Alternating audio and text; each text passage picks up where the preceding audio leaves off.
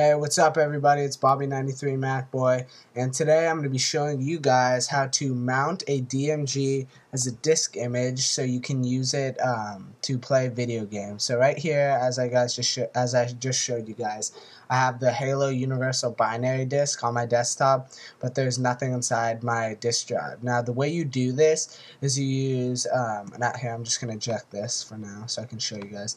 The way you do this is you use the application Toast 10 Titanium, and you mount the DMG file that you downloaded as a disk image. Now this is not ejecting, which is kind of bugging me. Okay, well anyway, so I'll show you guys how to do it. So you're going to open up Toast 10, and then you're going to go to the copy section right here in the top bar. So what you're going to do once you get there, okay, as you guys see, this is ejected. You're going to go down to Disk Image Merge. And now there's going to be two options, and it's going to say select an ISO image or select a Mac image. Now what you're going to do is you're going to click Select Mac Image. And then go, here's your browser, go find the DMG that you downloaded. So here, this is how you install the game itself. And here it says Halo Universal Binary DMG. Now you just click it, and you click Choose. And then it'll show you, and it'll give you the option to mount or burn, one of these things.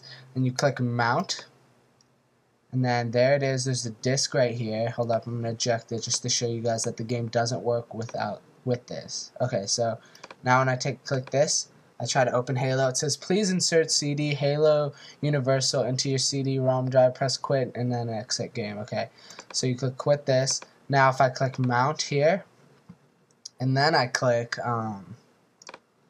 Halo, there you go, it opens up in Halo. So I'm going to quickly X out of this. There you guys go.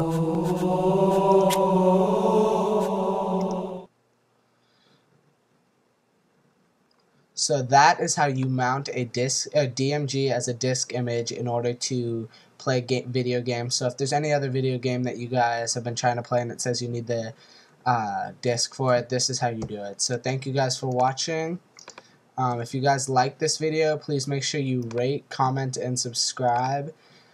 You guys can follow me on Twitter, and I have the link to my Twitter in the description. And just kind of a quick heads up, just another really quick update. Right now I almost have 100 subscribers on YouTube, and maybe by the time I have this video up I will have 100 subscribers.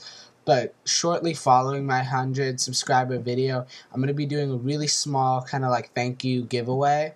Now it's not going to be that much. It's probably going to be either like a game or something on iTunes, or maybe like $5 to iTunes. I don't know what it's going to be yet, but it's just going to be a thank you guys for subscribing to my videos. I really appreciate it, and I really appreciate the positive feedback you guys have been giving me.